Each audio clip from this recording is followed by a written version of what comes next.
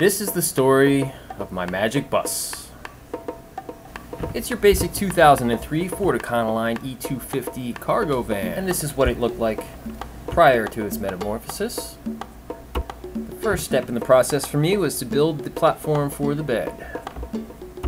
I threw in some felt to help with the squeaks when we're moving.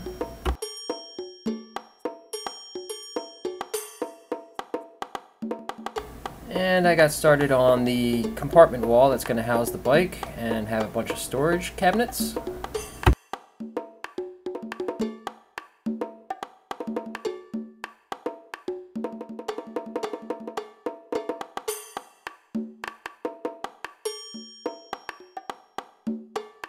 And here's the cabinet wall, more or less roughed out and almost finished.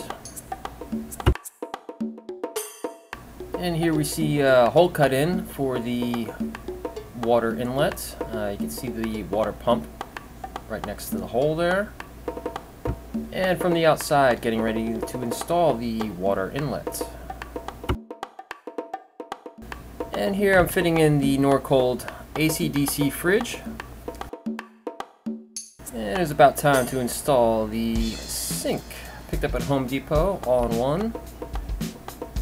Faucet and sink.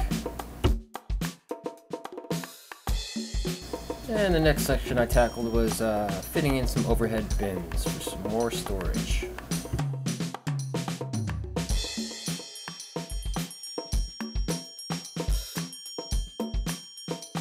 Do a little countertop, which is going to have a cutlery drawer and some more storage cabinets. Here you can see all the carpentry's taking shape. We've got the overhead LED light installed there in the center. And here I'm installing the all-important 145 watt each solar panels. Picked these up on Amazon.com, and they were about 320 bucks, which is a steal. They kick out about 14 volts and up to about 14 or 15 amps. And I put a little cabinet in aft just to hold a few things that I might want to get to from the rear of the vehicle. And here you can see the installed Blue Star solar controller feeding the batteries from the solar panels, as well as a little circuit breaker there and a 1000 watt power inverter, so I can run some AC. I got that from West Marine. That was about 100 bucks. Here you can see I've got a little outdoor shower that I can use. Gotta keep clean. And here I've got installed near the ceiling another LED light. It's actually, typical white LEDs, and it also goes red, just for a little change of ambiance. And I had a little extra wood, so I decided to go ahead and finish some panels onto the doors. A little nice finishing touch. At this point, the build's pretty much done, the carpentry at least, and I'm ready to go ahead and throw in my mattress. Got the mattress at Overstock.com. I think it was about 170 or 80 bucks. Nice 6-inch. 54-inch by 72-inch memory foam, and at this point she's basically a Magic Bus. Welcome to the Magic Bus.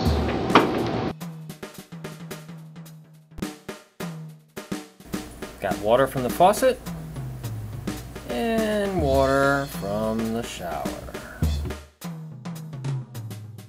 and there's the Norcold freezer. Can operate off with AC or DC. And a little tour of the inside when it's finished. You can see here I got my little laptop on a little desk that's removable, and my finished countertop, a couple of cabinets, and a cutlery / utility drawer. And you can see the overhead bins for a little extra storage. And when I don't need any desk space, I just simply put it away. And here we have the Genius battery charger by Noco. It's a smart charger, puts out about 7 amps. So we'll see how that does. A quick look at the cabinets. I've got a little mini hanging closet there. It's difficult to see, but the hanger rod there is actually a recycled broken hockey stick. And we have the other 3 cabinets, each with a shelf built in there. Should have some good space for clothing and stuff like that. And again, we have the Blue Star solar controller. We've got that 1000 watt power inverter and an outlet for a cigarette outlet for USBs or whatever 12 volt accessories you want to power. Here we have the hatch forward on the bed. It gives me access to 100 amp A&L fuse as well as the batteries. obviously the storage, and you can notice again the recycled use of the broken hockey stick. Batteries are Deca, 6 volts in series, about 220 amp hours, and they're relatively cheap actually, about $100 each. Here in the bike compartment you can see the 9-gallon water tank that I've got set there.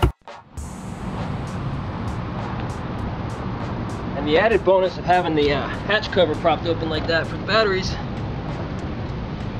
then it makes a really nice chaise lounge area. I think this would be perfect for watching sunrises, sunsets, checking out vistas.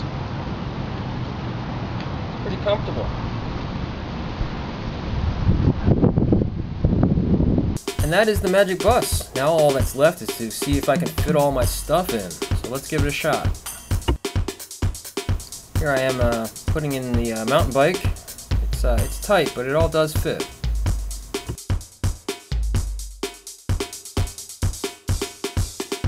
Next in is the surfboard, a file box, and a storage bin that I can throw a bunch of stuff in, and some hockey equipment.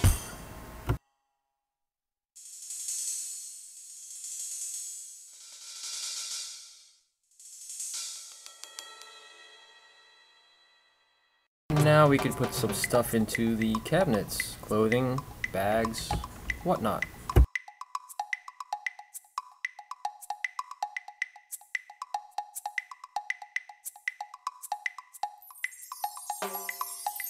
Now there's one last big item that I'd really love to be able to set up, so let's give it a shot.